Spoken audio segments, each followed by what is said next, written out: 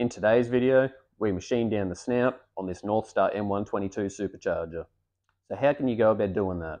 Well, first step is just take it off and send it to someone else and get them to do all the work for you. I'm not really about that, and I don't really feel like pulling the snout off of this thing, to be honest. I just want to whiz it down so I can make my new pulley to fit over, bring that belt alignment further back so it fits on my Toyota 1UZ V8.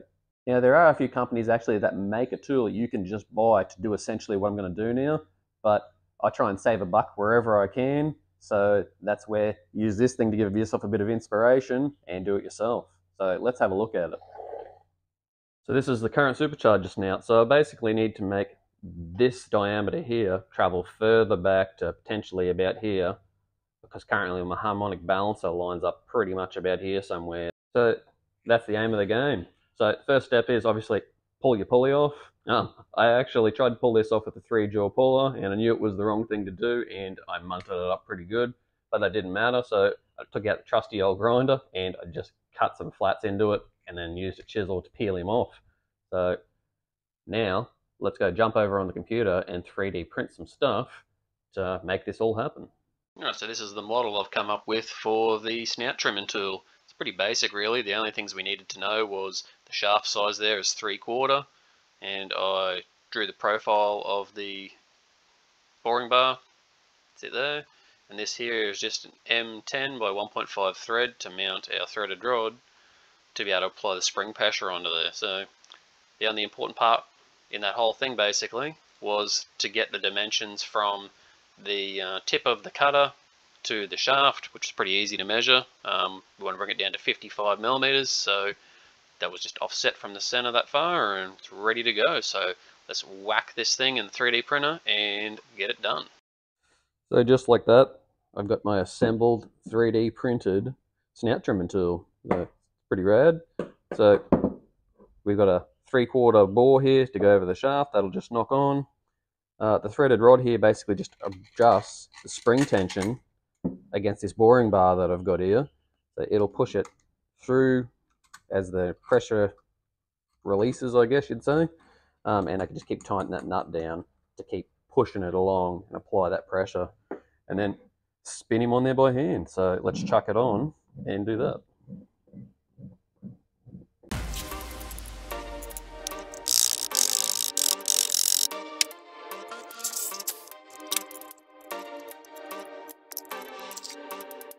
So here we have it installed.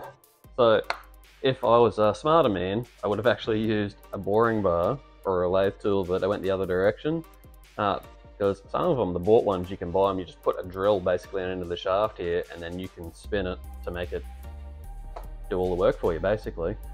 But being that this is a tool that's meant to feed from the right hand side and cut left, that it's got to go counterclockwise, which means it would undo that nut if I put a drill on there. So it looks like I'll be spinning this thing many times by hand. So we'll give that a crack now and see how much effort it is.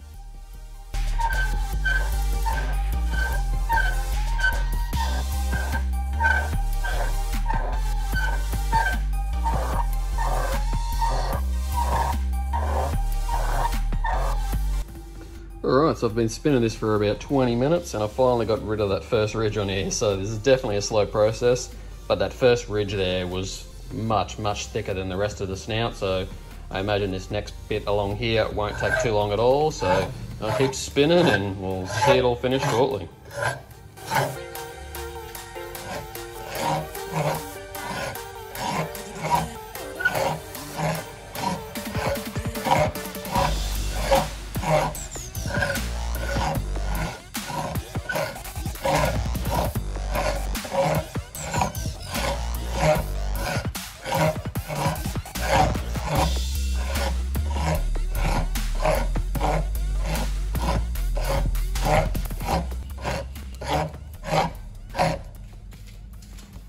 Alright, so I'm not going to lie, that took me probably about an hour of turning this by hand to get that down to there.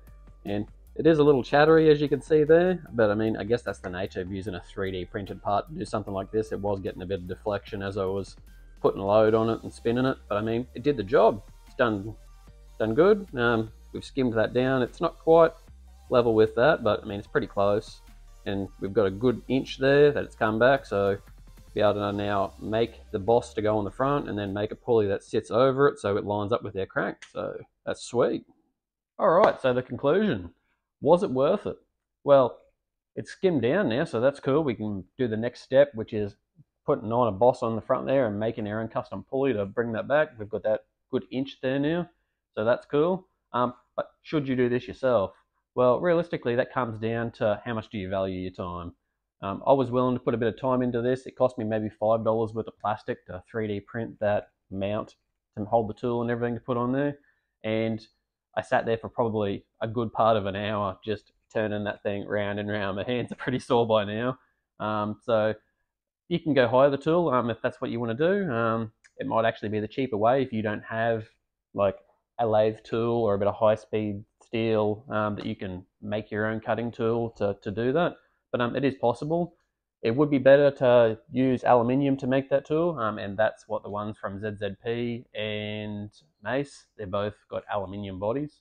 Obviously that would be more rigid and you wouldn't have those chattery marks like you can see on this one here, but as I said, it's going under that pulley so that no one's ever going to know. So if someone for some reason wants the file for that, let me know in the comments and I'm happily send it through to you. I'm happy to help people out like that, but pretty specific to that boring bar. But hell, you could modify it and fit a bit of tool steel or something like that in there to yeah, cut it down yourself and end up with the same thing. So that wraps up that. All right, so this part of the video is for the long-term fans that have been watching for a while, keeping up track with this build. I know it has been a while since my last upload, and to be honest, I was kind of stuck in limbo with this thing, not knowing what to do, because I wasn't really a fan of that whole manifold setup with how far it sat back before, and I knew we had to do something about it. I have been playing with some different CAD ideas off of camera, and basically decided I'm just going to go for it. I'm going to make this thing fit the car, whether I want to leave it on there or not. Basically see how cool we can make it. So yeah, next video will hopefully be us with the pulley finished being put on here, and we'll make that new manifold and then install it on the car and see what it looks like. So thanks for sticking around. Thanks for watching. If you enjoyed the video, make sure to like, comment, subscribe, all that good stuff, and I'll see you in the next one. Bye.